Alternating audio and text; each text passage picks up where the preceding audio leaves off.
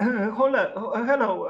Today is the 13th of April, 2023, and we pay homage to Bernard Rudowski, who wrote a well-known book called Architecture Without Architects. And let us begin.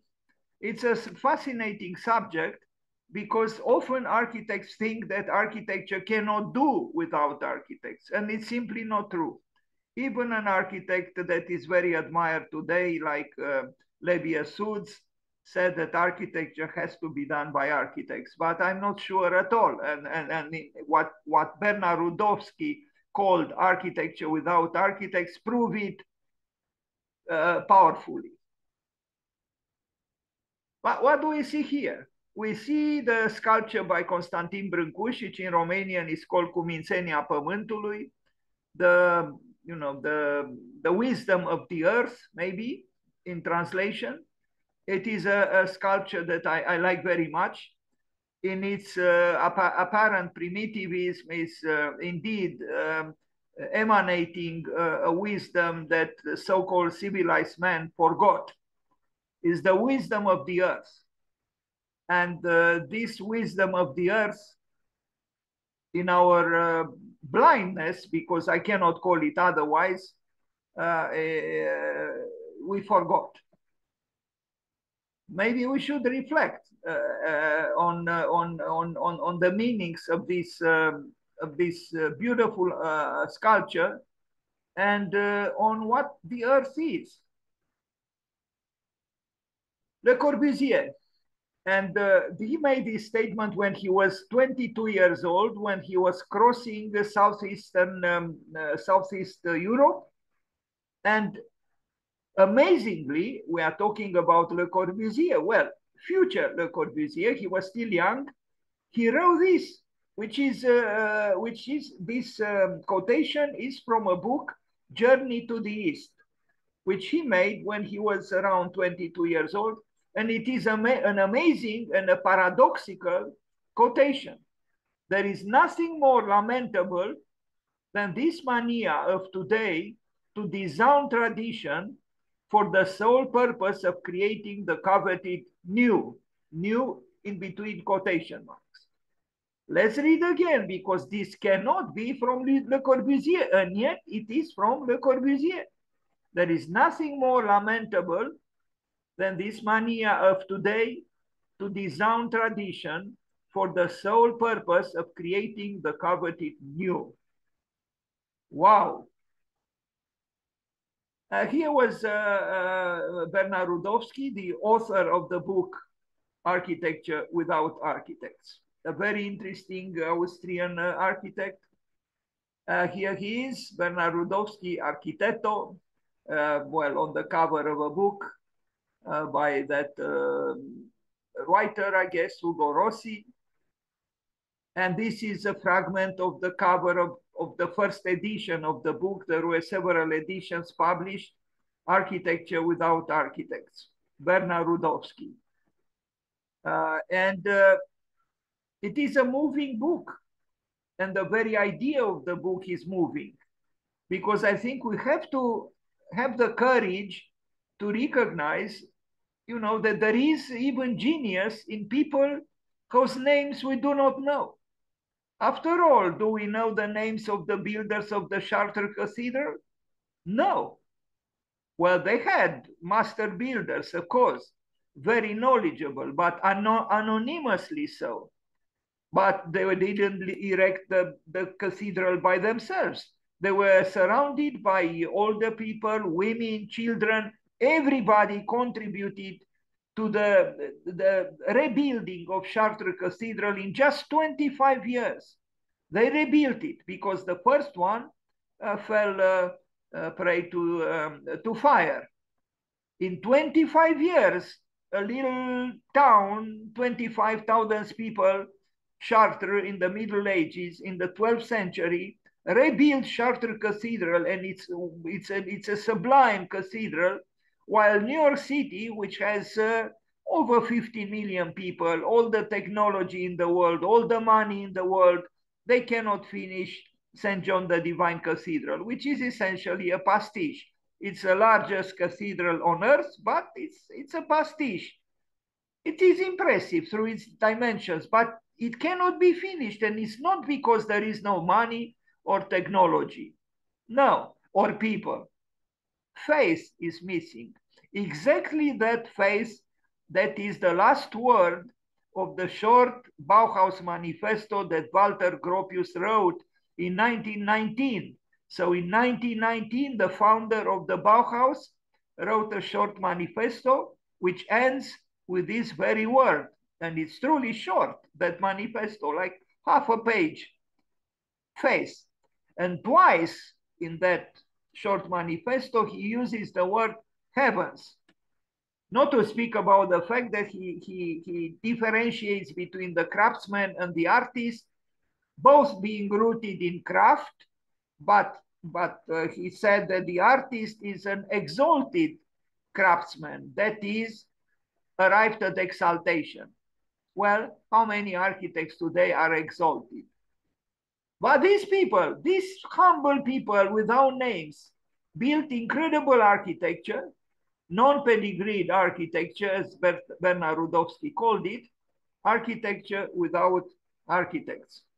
So in this book, Bernard Rudowski steps outside the narrowly defined discipline that has governed our sense of architectural history and discusses the art of building as a universal phenomenon. He introduces the reader to communal architecture produced not by specialists, but by the spontaneous and continuing activity of a whole people with a common heritage, acting within a community or communal experience.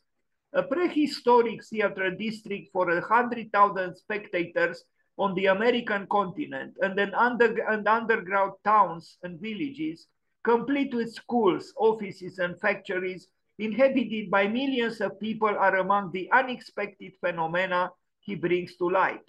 The beauty of primitive architecture has often been dismissed as accidental, but today we recognize in it an art form that has resulted from human intelligence applied to uniquely human modes of life. Indeed, Rudowski sees the philosophy and practical knowledge of the untutored builders as untapped sources of inspiration for industrial men trapped in his chaotic cities. New York, the Museum of Modern Art published on the occasion of the exhibition Architecture Without Architects, shown at the MoMA in 1964, from November 9th, 1964 to February 7th, 1965. And now I show images from the book, all amazingly fresh and new to the dogmatic, bureaucratized, tamed architect. I mean, how many architects today would be like this? Almost none. Almost none. And how do you explain it? We have money, we have enlightened beneficiaries or clients, we have technology, but we don't have heart any longer. We don't have soul. We don't have that soul that Stephen Hall said is more important. Well, the ideal is more important than the real. He said, remain idealistic. Stephen Hall said, remain idealistic. The soul needs the ideal more than the real. But this is not the conception of the highly trained but tamed architects of today. They would not be like this. No. Now, of course, we have our own problems. We have, hundreds of millions of people. We have billions of people. But we move a lot. We are not building for a certain place where we live. We do not live where we build. That's a problem. We build for some place on earth, but not our own place. And this way we are very different from the mollusk, because Gaston Bachelard was correct when he differentiated or opposed the mollusk to the human being. He said the mollusk doesn't build in order to live, doesn't build its house in order to live, but lives in order to build its house. This is a fundamental difference. the house of the mollusk is the culmination of a lived life, is the expression of a lived life, just like these buildings are expressions of the lived lives of the builders. These people build their buildings not in order to quickly move in and watch TV as we do, but the buildings are intrinsic proofs of their lives, and not just the connection with the outer world, with what we call the landscape, but also intimate, accurate, affectionate expressions of their own inner world, imagination, memory, longings, maybe nightmares, the soul. The soul, what is this word? A student many years ago at Columbia University in New York told me that this word does not exist on the campus of Columbia University. Well, I don't know if he was quite right, because Stephen Hall teaches at Columbia University, and it was him who said the soul needs the ideal more than the real. Now, of course, we have to explain to ourselves first, what does he mean by the ideal? What is the ideal? Look at this, should we call it ruralism? Should we call it urbanism? Or we should just get rid of ISM at the end? And I think we should.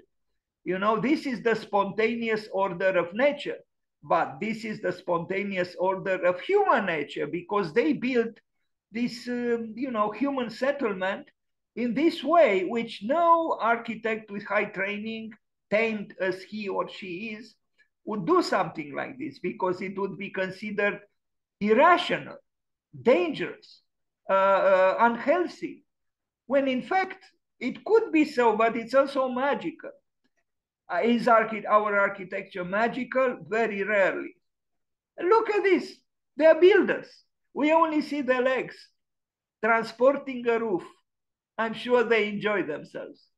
Could we say the same thing about the highly trained architect of today? I doubt it. No architect today would transport with some colleagues or some friends or some neighbors a roof as these people do. It's a delicious photograph. Let's look at it again. Look here.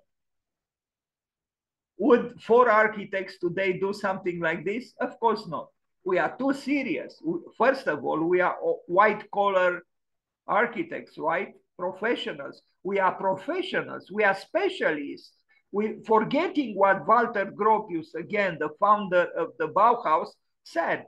He was making fun of the specialist. He said, the specialist is the one who repeats the same mistakes over and over again.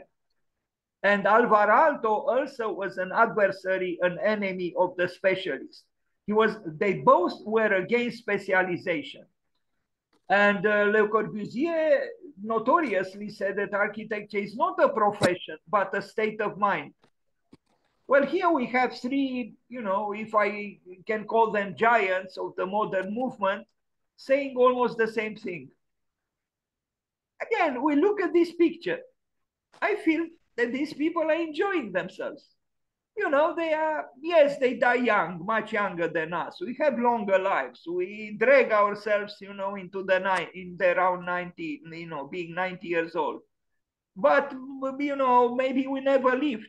Maybe we just laid on the sofa and watched TVs and did, standardized work in some office, bureaucratized work. I read recently that a famous Roman emperor, Marcus Aurelius, he said, we shouldn't be so concerned with dying. We shouldn't be afraid of dying. We should be afraid of not starting to live. And I think many people, if not most people, do not start living. In fact, they die without living.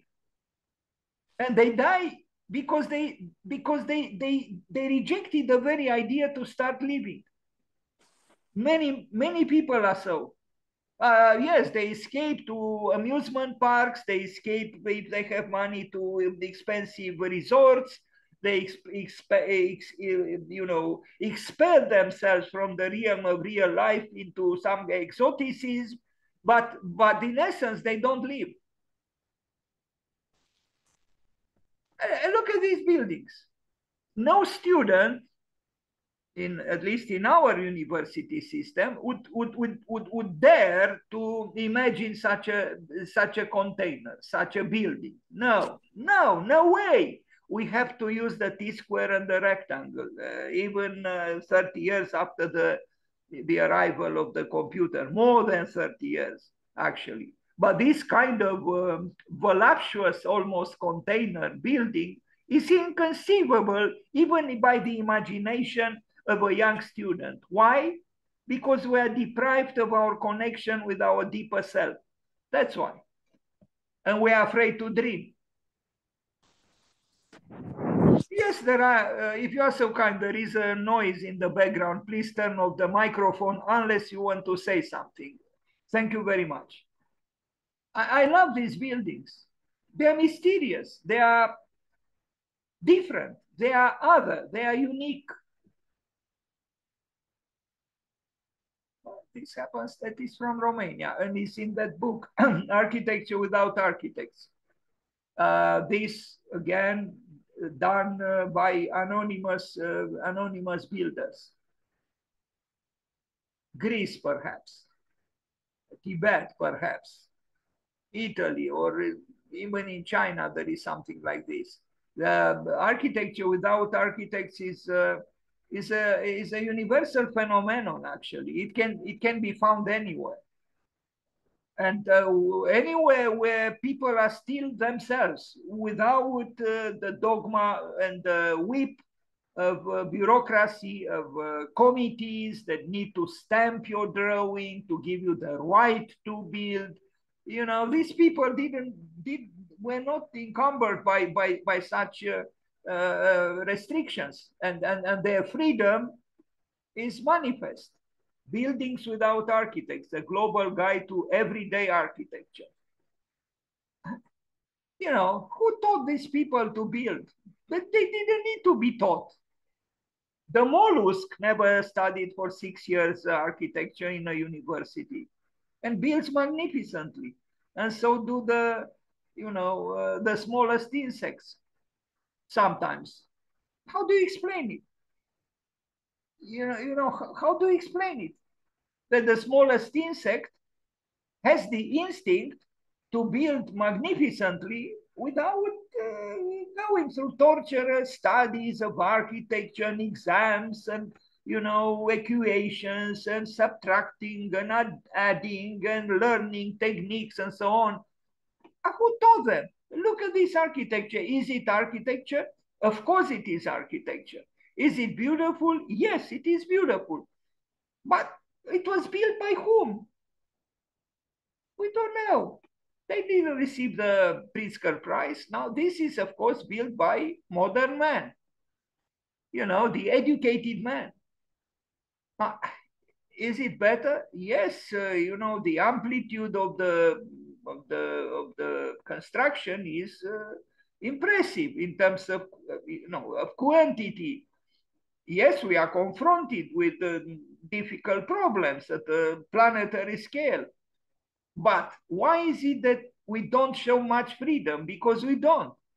It's very sterile in a way. It's very restricted and restricting, and very inhibited and inhibiting. While here, it's life as lived, and it's imaginative. Yes, again, it's easy to idealize what is not yours.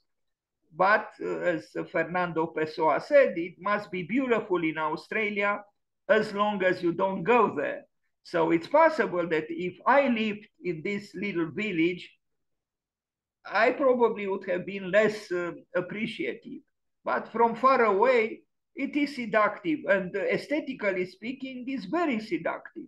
Why is it that we build in this way? In a conventional architecture school, the student is prohibited to use such a cone. My God, this is seen like the extravagance of extravagances. Totally unacceptable. We don't have money for your crazy cones, said the professor. But these people were immensely poor, and yet they built it this way. How do you explain it? Why didn't they just build so-called rationally? With right angles and um, in our very simplistic way. Why?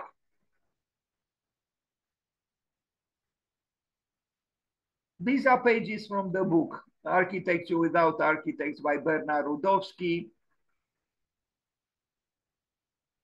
I mean, I look at these steps, and of course, the professionally trained architect will say, how could this be? There is no parapet here for the stair. What if you fall? Well, I guess these people, like the person who entered the building, if they truly needed a parapet, they would have built it. But they thought that, it's just 4 steps, for God's sake. And of course, they didn't know the scientific objectivist formula to build it so-called correctly. But that's how people build, for their own lives, and they were happy like this. Look at this image also from the book. We don't even know what it is. It looks like sci-fi architecture, science fiction architecture. Is this on the moon? No, it's not on the moon. It's on the Earth. But it's very interesting. It's very interesting and aesthetically provocative. I mean, compare our blocks of flats with this, or even with this. This is a beautiful building. It has rhythmicity, it has regularity, it has columns. It's a box on columns, but I think it's very impressive. And it looks like it is, to use an abused word these days, sustainable. Well, yes, the wood was obtained from cutting down trees. That is true. But this is a building which, when fallen, it returns to the earth. It disintegrates, properly, so to speak, because it's built with organic matter, with organic materials. Did they know how to build? Yes, they knew how to build. This building is not built by unknowing people. I wouldn't even call this architecture primitive. In some respects, we are more primitive than they are or were. This is a picture from the exhibition Bernard Rudowski, Architecture Without Architects, at the Museum of Modern Art in New York. From what I remember, he struggled to have this exhibition for a number of years. The museum wouldn't want to do it, but in the end, in 1960s, they agreed to do it, and I'm glad they did. Again, architecture without architects. And I would oppose to the architecture without architects without architecture, because there are so many. Now look at this building. It's actually flowering. It's a flowering building in the spring, perhaps. It's magnificent. If you do something like this today, it would be a wow architecture, and it would be published on all e-signs and magazines and so on. But it was built by anonymous people who knew how to build and who had sensitivity, and this must be acknowledged. Or here again, it's, for us, it's a fantastic architecture. For them, it's probably just a normal way of externalizing their needs, their desires, their wishes. This is a beautiful book, one of the best books I ever had and have, actually, about architecture. Is a volume from a beautiful history of world architecture. The initiator of this publicizing effort was Pierluigi Nervi, surprise, surprise, an engineer, but an engineer who was also an architect. And this volume is about what is called primitive architecture, which in my opinion is not primitive at all. In my opinion, our architecture often is more primitive. And look at this building. Is it primitive? I don't think so. I don't think so. I mean, yes, there isn't much asphalt around the building. It's not built with concrete, but that's a good thing. This building didn't pollute when it was built. And I don't know what its function is, but it shows clearly the logic of construction. The materials that I use start from, they are not imported from China or I don't know from where. They are from the place where they build the building. Primitive future, so Fujimoto, because Fujimoto talks about such an issue, primitive futures. This is a building by him that he proposed. It was not built, but it's quasi-primitive future. It's quasi-primitive because the shell, the wooden shell, is still operating within the Cartesian system, unfortunately. But a desire for the primitive or primitiveness exists. Back to the real thing, meaning architecture without architects. I don't know what this is. Sorry. Pages from the book Primitive Architecture that we saw the cover of, another page from the same book, perhaps other images from the book, the richness and the beauty, the ingenuity, the surprising spontaneousness of this, or spontaneity of this architecture is to be seen on every page of that book. Beautiful book indeed, and it can be purchased rather easily today. Anyway, esoteric symbology of primitive architecture. Now I would ask you, could we paraphrase this into esoteric symbology of modern architecture or esoteric symbology of contemporary architecture? What esoteric symbology?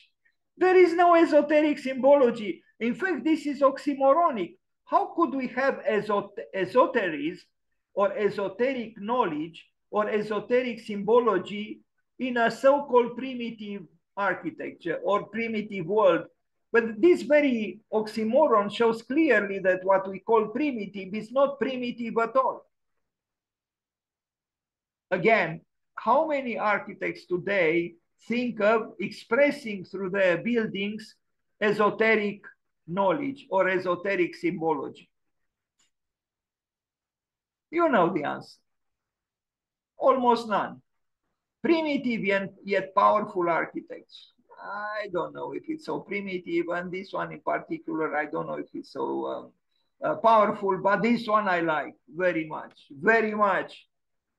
I love it. This is architecture. It's whimsical, it's fragile, it's strong, it's perishable, it's imaginative, it's crazy, it's dynamic, it's dreamlike, it's everything. And it puts to shame the timid, tamed architects of today, as this one as well.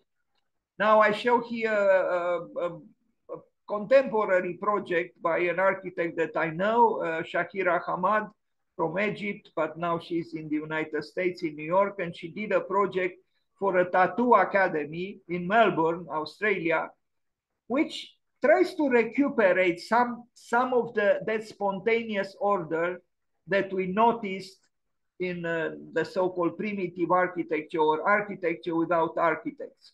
And I'll show you the project.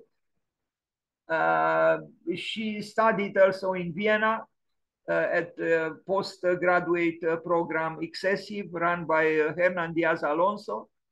And she did this project after she graduated in that postgraduate program in Vienna at the Institute of Architecture. She was actually weaving an architecture, which in many ways resembles what we saw previously in those examples of so-called architecture without architects. It's a woven architecture. You see the plan on the corner, the right lower corner. And I will show you some more details. It's called warp and woof, like in weaving. And, you know, I find it, she was also inspired by, this is a drawing she did, Shakira Hamad, in pencil, where she allowed her imagination and her graphic abilities to explore forms of organization which are not based on the Cartesian grid, but they explore what the scientists call now in nature spontaneous order. Another drawing by Shakira Hamad. Now, of course, what she does now in order to earn a living in New York City is different from what we see here. This is another page from her project in that competition, and again, you know, drawings, exploring, having different kinds of sources of inspiration for her project, and these are her digital explorations through Maya, where she was trying to weave, is like in basketry. It's an embroidered architecture. Now, of course, it's just on paper, but I think it's important to explore in this way as well, and to allow your imagination to act as unrestricted as possible. But this does not mean that in unrestricted, in unknown ways. Now, Benedetta Taliabue, with her Spanish pavilion in Shanghai, the Shanghai Expo in 2010, she also explored the power of weaving, and here it is. And I think she did a good job. Now, of course, behind this woven material, textile work, or panels, mobile panels, there is a steel structure. So this building is has a hybrid, you know, physiology, but I think nevertheless is a courageous attempt to bring an architecture of surprise, and you know, the femininity of weaving. Let's not forget all the goddesses of weaving were goddesses, not gods, for the Egyptians, for the Scandinavians, for the Greeks, like Ariadna, for the Hindus, and this is something worth contemplating. You know, the femininity of architecture through weaving. Benedetta Taliabue in Spain, in Shanghai, but she lives and works in Barcelona. I chose to show also these few examples of contemporary work because I think it's important to try to connect, you know, distant themes or distant realities with our own time, and see if it's not possible to recuperate some of the qualities that we see in architecture without architects in the present. Now, this is, you know, something that is foreign to us, you know, as this image is foreign to us. Look at those people, the builder of this, it's a church, you know, I mean, it's a sacred building. Look at them erecting it, you know, risking their lives to build it. It's amazing. It's an amazing picture. I mean, you know, students study for years in universities and they never imagine the joy that these people, I'm sure, had erecting this building. Yes, there was effort too. Maybe at times frustrations, but it was the frustration of the discoverer, of the pioneer, climbing on the mountain of a building in order to bring it to fruition.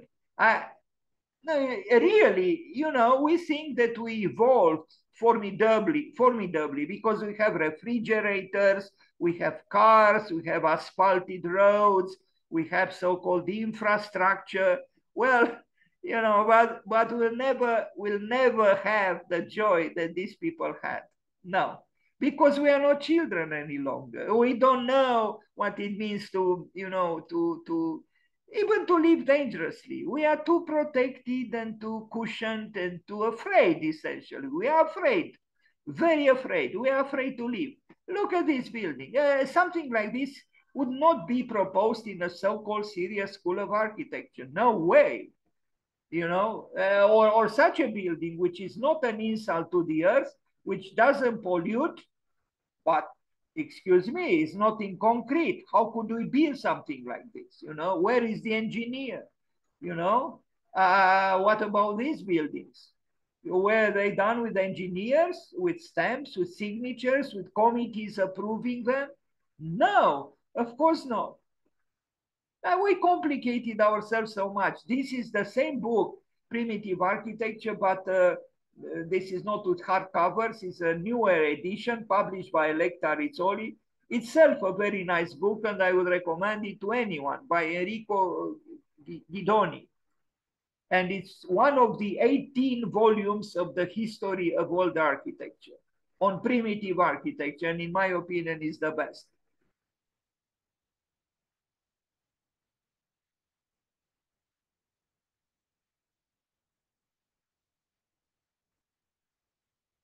The sacred building, and the animals in front and the man with a bicycle. Nice. No heliport, no subterranean parking for 300 cars. Now look at this building, which is sliced like a bread. It was made actually of those slices. It's like going in reverse here. Strange. Other interesting buildings. We are going to see others when I show the Dogon architecture.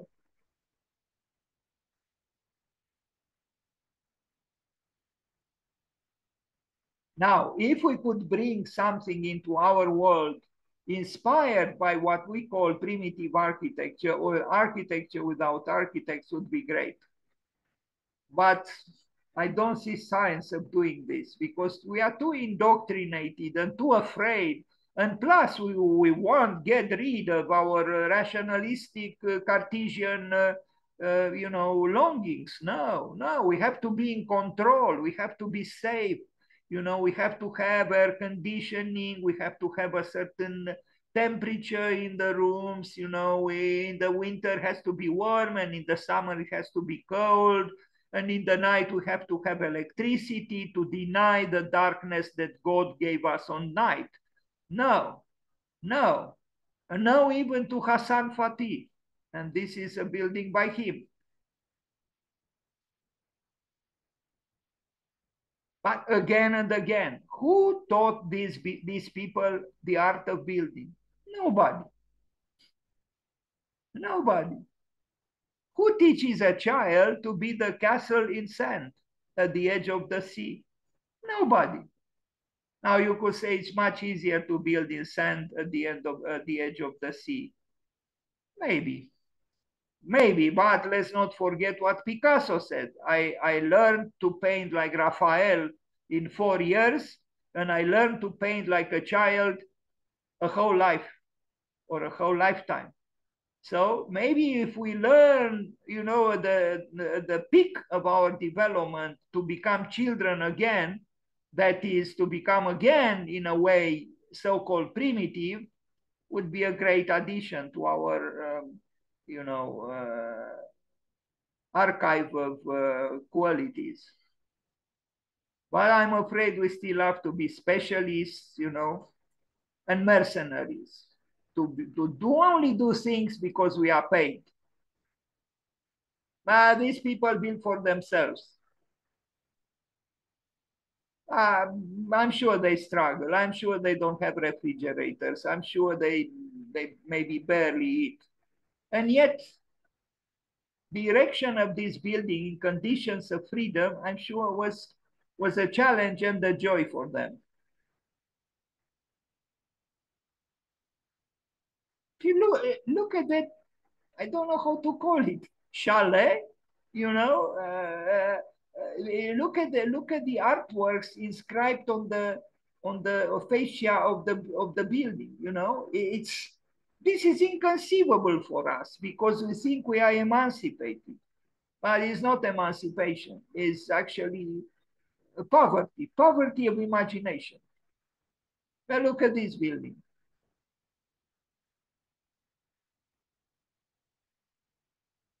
Or this.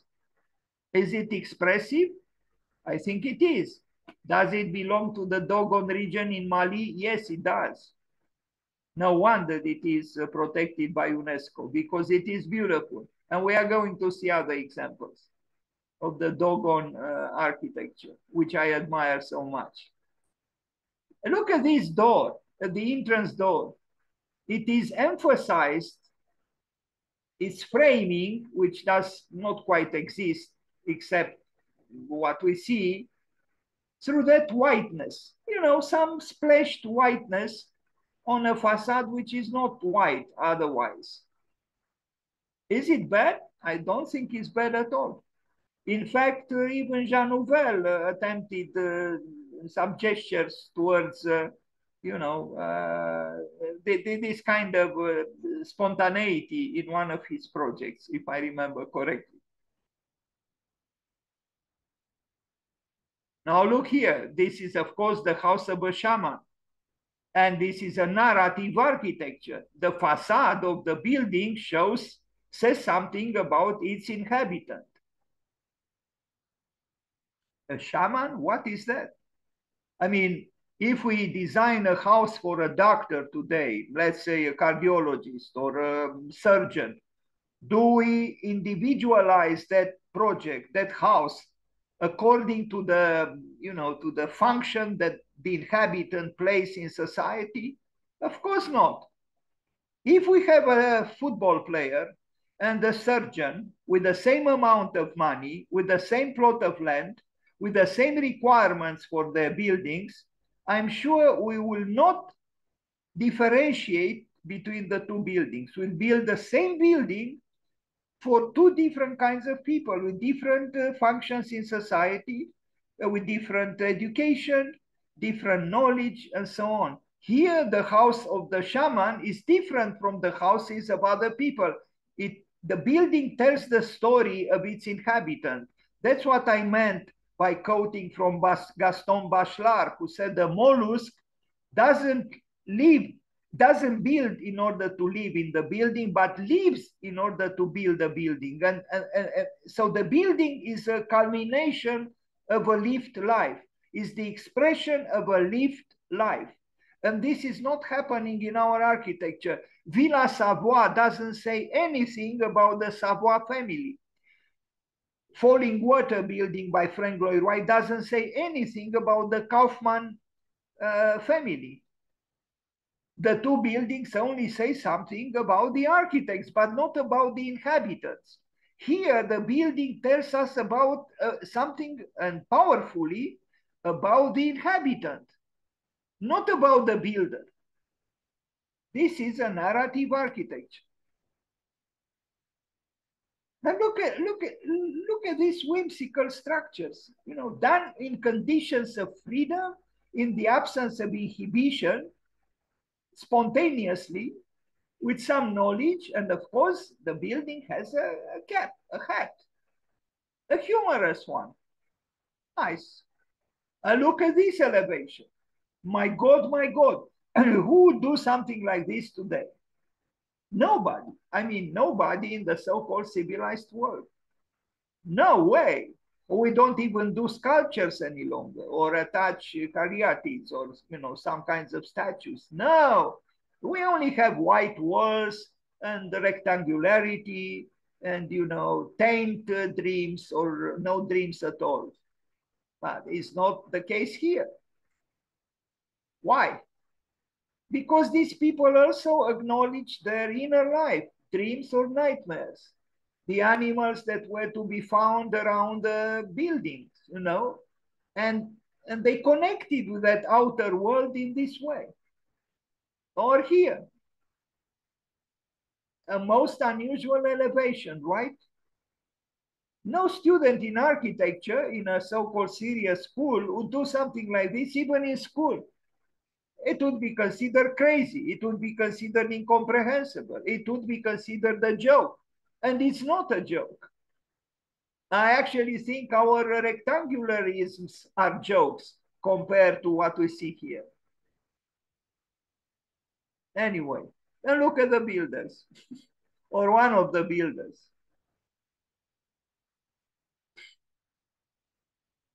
Or inhabitant, or both. It's possible that both. Aren't they beautiful? It's like a family. Four brothers, or two brothers and two sisters, or three brothers and one sister, or three sisters and one brother, or the father, the mother, and two sons. I don't know, or two daughters. I don't know, but it's like a family.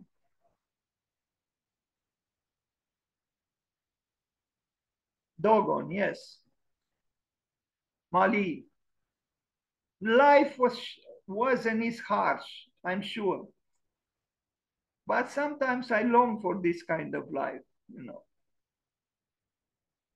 Now, of course, I long from a distance, from the comfort of our civilized, ambience, from my civilized, so-called civilized interior. It's possible that if I was there, I would not make this presentation in such admirative terms. It's possible. I have to look at myself critically as well. Dogon again, and we are going to see a specific presentation about the amazing architecture of Dogon. Mali, Earth, Earth on Earth.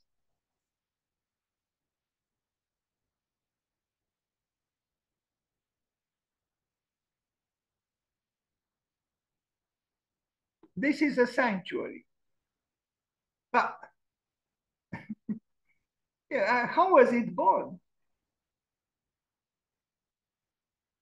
From an architect sitting at a desk with a white collar shirt and or in front of a laptop, you know, and calculating, subtracting, and adding.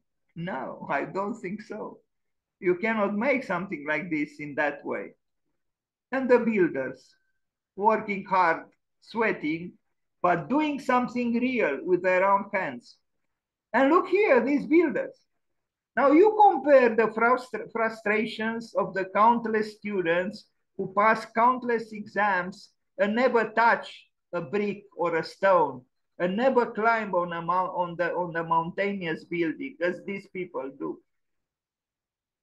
They erected something. Can you imagine the level of accomplishment, you know, that these people arrived at?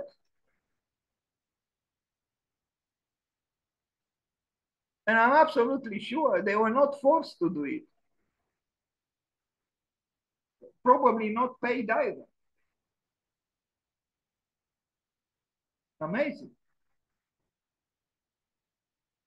Look at these columns here. Would we think of doing such columns to our buildings? No way. No, we are civilized. We are highly trained. We are rational. We think, but we don't feel. That's the problem. We didn't transform I think, therefore I am into I feel, therefore I am. Not yet. At the most, or maybe not at the most, we transformed Descartes' words, I think, therefore I am, into I shop, therefore I am.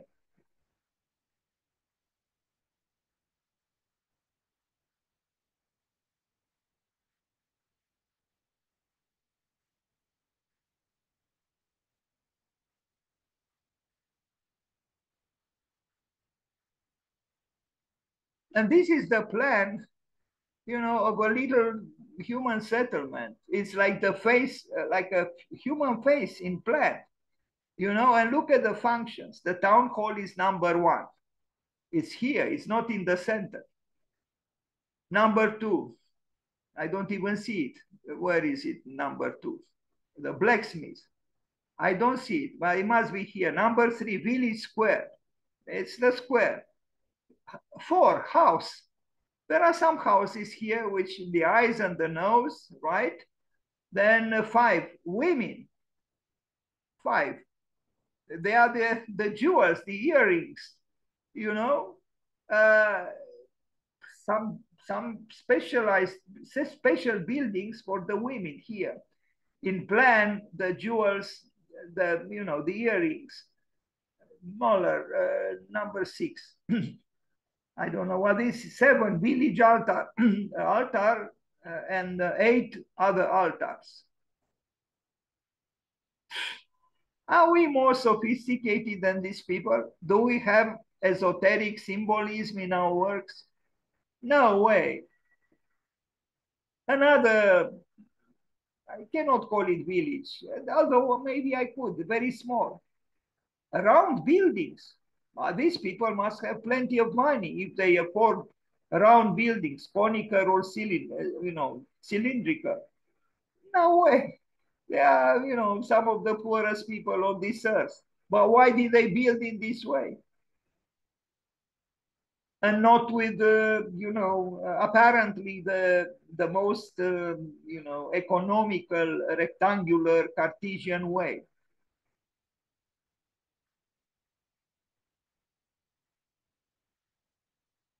This architecture is kind of, dreamlike and womb-like. It's an architecture that is clearly not estranged from the fundamental source of life, from those impulses that animate us, maybe perhaps more during the night when we sleep than during the day when we are so-called awake. But are we truly awake? I doubt it. Oh, we see here ornaments, right? Why did they go through the trouble to ornament these humble dwellings? Because it's in the human nature to quest a little bit for some beauty. That's why. The house of the spiritual leader, we already saw such a thing, maybe it's the same thing. Look at details of the spiritual leader.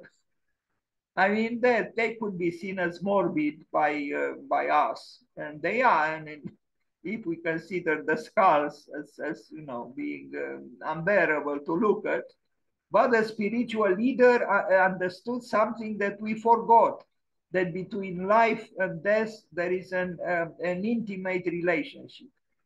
Life becomes death, death becomes life. We are born in order to die.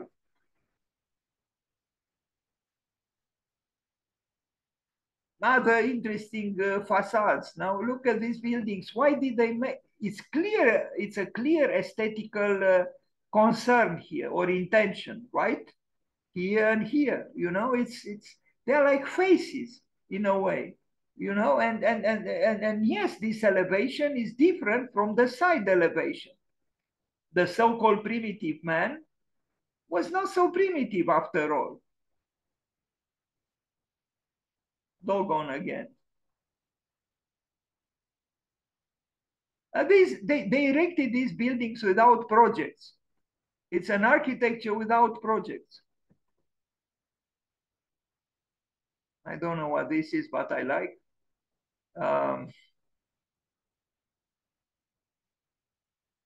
With these bas reliefs, there was a lot of work here, hard work, but artistry as well.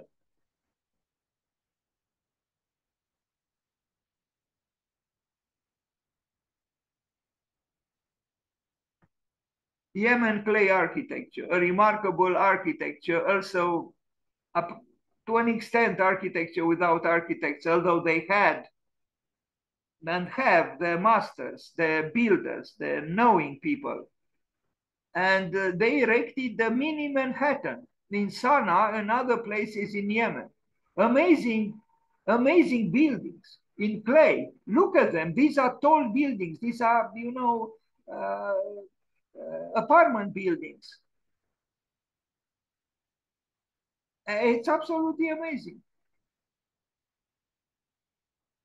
Yemen.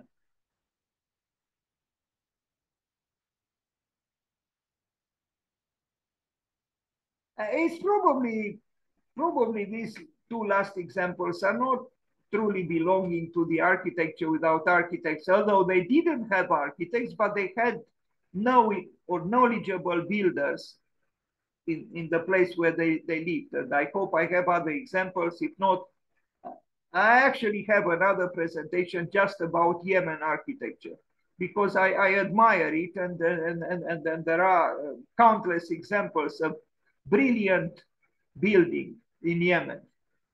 Now, this is a website, a very good one, Misfits Architecture, and I recommend it to anyone. And, from 2017, it had an entry, Architecture Without Architects.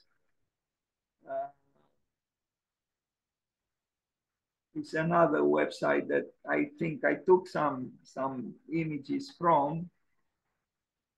There are many, of course. Afterthoughts on vernacular and spontaneity. Yes, there seems to be a relationship between the vernacular or vernacularity or vernacular architecture and spontaneity. And here I end this first presentation today.